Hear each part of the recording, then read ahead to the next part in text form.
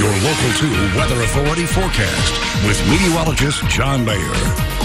All right, welcome back, everyone. Well, we are continuing to see really more of the same out there early on this morning. Not a whole lot of change in our forecast over the past couple of days, and that means more of those warmer temperatures and a little bit of rainfall just outside of our viewing area. Unfortunately, it's been around us, but it's never quite made its way down into West Texas just yet. We've got that rain to our north, rain to our west, but none of it making its way into West Texas. Now, we are seeing at least a couple of showers in Eddy and Lee County. It's something, it's a start, but if we could get some of that rain to push its way down into the Trans-Pecos and move into the basin, that would really be perfect out there. But unfortunately, that's not going to be the case today or tomorrow. A little bit later on in the weekend, maybe we could see a chance for some of that rain coming back around. But until then, low pressure remains in place over New Mexico, going to continue to give us more of those showers off and on throughout the rest of the day today, especially into this afternoon. But again, all of that rain staying just outside of our viewing area. Our hour-by-hour forecast showing exactly that. We're staying completely clear and dry into this afternoon,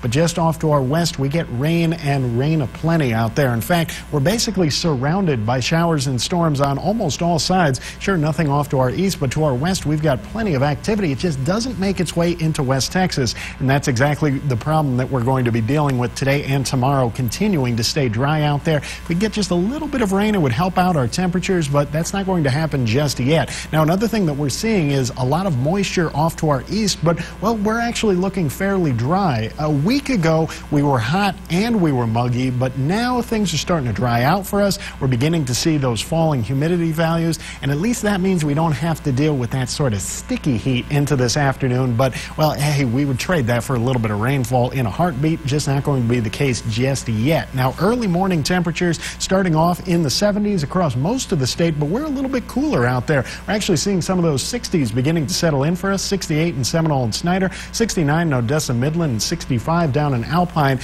do still have our fair share of those lower 70s, but at least it's not quite as warm as it has been the last couple of days, and that'll be the case throughout the rest of the day today. Just staying a little bit cooler than what we've seen recently. Upper 80s by lunchtime and mid 90s towards this afternoon. Still just a little bit above average, just a single degree above average, but at least we're not talking triple-digit highs. So this is good news for us when we can start to see a little bit of cooler air heading our way. Now, triple digits not completely out of the forecast. Still a chance for 101 in Carlsbad. We got a couple more of those 100-degree temperatures, 102 in Barstow and Pecos. But thankfully, most of us are looking at those more like mid-90s across the majority of the viewing area. Into the Davis Mountains, we're actually seeing stuff that looks a little bit closer to upper 80s out there. It is just a little bit cooler throughout the rest of the day today. But into this weekend, that's when we really get the chance to mix things up a bit. Rainfall heading our way by Sunday afternoon and evening into the start of next week.